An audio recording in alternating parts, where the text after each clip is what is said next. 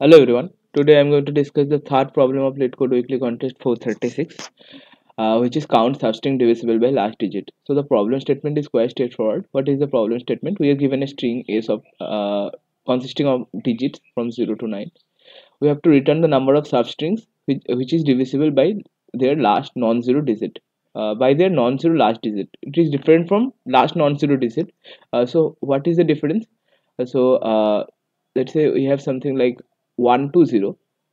So last non-zero digit means 2, but this we don't have to consider this substring. We don't have to consider this substring. Why? Because their last digit is non-zero. Last digit is 0, so we don't have to consider this substring. Okay, that is the difference between last non-zero digit and non-zero last digit. Okay, I hope you get it.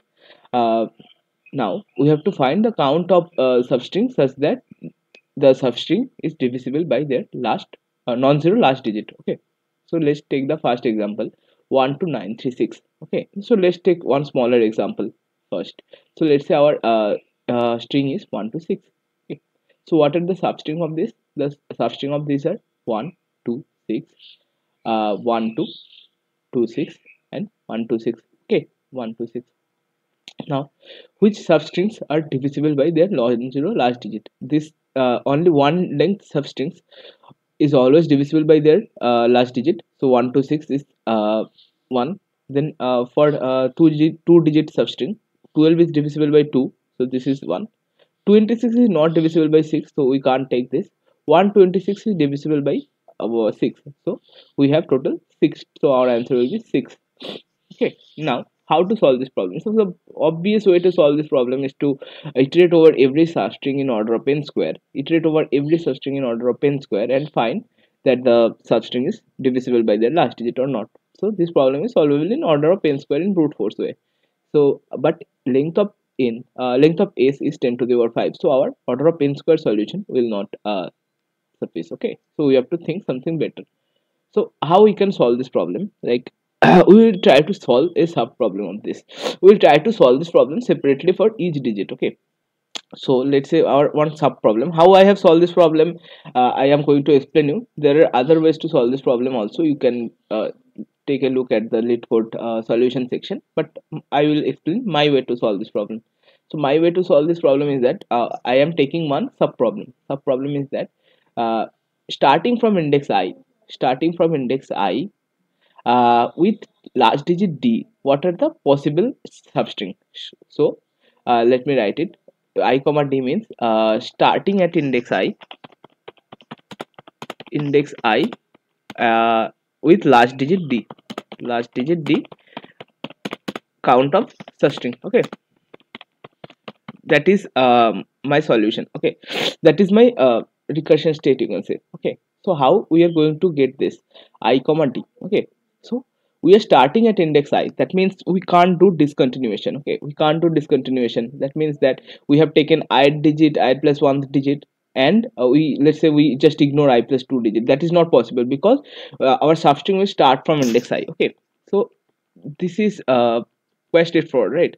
mm, uh, I comma d. So initially our reminder will be 0. Okay, so second parameter, let's say in our recursion state, first parameter is I, second parameter is reminder 0 initially, and third parameter is digit. Okay, third parameter is digit. Okay, now let's say we are taking the ith character. Okay, so after taking the ith character, this is not exactly recursion, or you can say this is recursion only. So after taking the ith digit, this will be I comma si modulo d. Okay, I will take one example and make you understand. I si and d. Okay, si modulo d and d. So let's say 123. So we are taking the first character. Initially our reminder is 0, and let's say our this is 3. Okay, initially our reminder is 0 and last digit is 3. So we are taking 1. Okay, the first character 1. So we'll move to the index 1. Initially it will be 003. Okay, 003, and we are taking the first character, which is 1. Okay, so our reminder will be 1, our index will be 1, and last digit will not change, 3. Okay, now after that we are taking the second digit, 2. Okay, so our remainder will be 1 plus 2 3, modulo 3 will be 0. Okay, So our digits will be 2, 0 and 3. Now after taking third digit also, we'll move to out of bound 3. 0 plus 3 modulo 3 is also 0, and our last digit is 0, 3. Okay.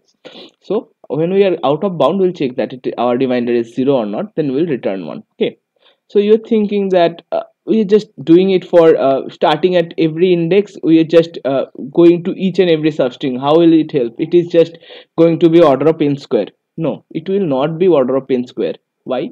Because we will use memorization also with this. Along with this, we will also use memorization. So how does memorization help here? Because you can see that we have in the recursion state we have three variables. Okay, in the recursion state we have three variables. That means we, let's say we are starting with any starting index, let's say 1 2 3 4. We bound to reach one recursion state, we will bound to reach one recursion state, and it may be possible that the recursion state has arrived earlier also. How? Because why it will going to help us? Let's say in the recursion state we can also take two variables starting with I and ending with j. This could also be a recursion state I comma j, but here in the recursion state total number of possibilities are I could be starting position could be from 0 to n, and j is a starting position could be from I to n. So overall time complexity for this recursion state is nothing but order of n square. But we have formed one better recursion state, right? Why? Because I could be from 0 to n. So total number of possibilities for this recursion state is order of n into what is the remainder? Remainder could be from 0 to d only. So d, what is the possibility of d? So the possibility of d digit, last digit could be from 0 to 9 or 1 to 9. So we can say this is a total number of possibilities here is 10. Let's write 10 here instead of 9. And this remainder from could be from also 0 to d. So this is also 10. So our overall time complexity comes from n squared to 100, and 100n is definitely better because n is 10 to the power 5. So we have found a better recursion state with overall complexity of 100 into n. So we'll start from each and every index, but sometimes we'll find that our recursion state is already computed in the some previous stage. Okay, I hope you are getting it. You can try to form a recursion tree. Every recursion is a tree, right? You might have heard about recursion tree. So let's say we are starting we have already computed this branch. Okay, we have already computed this branch, and let's say we are starting from some above branch. Okay, we are starting from the above branch and we will get to this branch only, so we don't have to go to the end of this branch, we can just return the answer from here. Okay, that's how recursion works, that's how memorization works, and our overall time complexity will reduce from n square to 100 into n.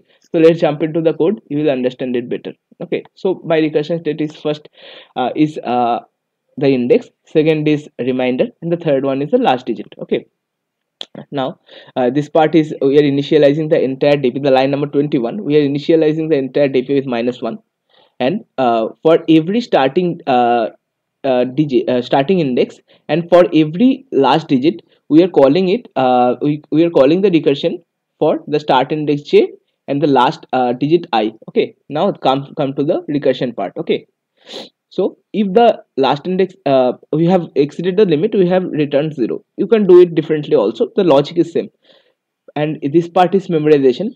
If the state is already computed, we are returning the answer for the state. Okay, now current digit is si minus 0.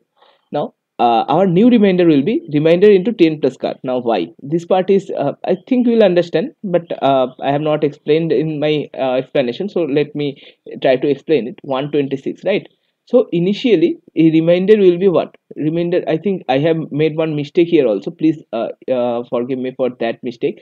123, I was just adding 1 plus 2 plus 3 because the last digit is 3, that's why I am taking the sum of the digits as remainder also. But for others, like for 7 9 anything, we have to take that entire thing modulo sum that, right? So initially our remainder is 0. When we are at index 1, we are adding 1. When we are at the second index, we have to multiply 10 with the remainder, right? 1 into 10, I think you all have done this in any part of your course. So 1 into 10 plus 2. Okay, now the remainder will be 12 modulo 6. Okay, 12 modulo 6, which is 2. Now after that, our new remainder, previous remainder was 12, and we have to now multiply it again. So we have to 12 into 10 plus 6. So after the third index, our remainder will be 126 modulo 6. I hope you are getting it. That's why our new remainder will be nothing but previous remainder into 10 plus current digit modulo d. Okay. Now, if a current digit is d and the new remainder is 0, that means uh, substring ending at the current index, substring ending at the current index is 0, then we are incrementing the value of answer because we have found one substring. Okay. Now otherwise, not otherwise, we'll just increment the value of index and we'll try to find the another substring. So s I plus 1 new remainder comma d. Okay, and at the end we are returning the answer. I hope you are getting it, how we have reduced the time complexity from order of n squared to 100 into n. I'll provide the link of the code also in the description box. If you have any doubt in any part of the code or explanation, you can always ask in the comment section. I'll try to reply each and every comment. If you find this video helpful, please like the video, subscribe to the channel, and also share among your peers. Thank you.